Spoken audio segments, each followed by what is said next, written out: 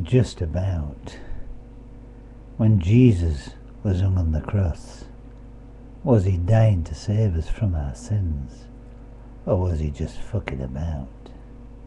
When he walked on the Galilee waters and he stretched out his hand for me to walk with him, did he really mean it, or was he just fucking about? When he told me to take up my bed and walk, was it a fucking joke, or did he really mean it? Did I know what he was talking about? Arcs of fire, tight ropes of wire, religious dilemmas, prophets and visions untold, heavenly choirs, heart's desires, moments of doubt. Is it me, or is it you, Jesus, who is fucking about? The end.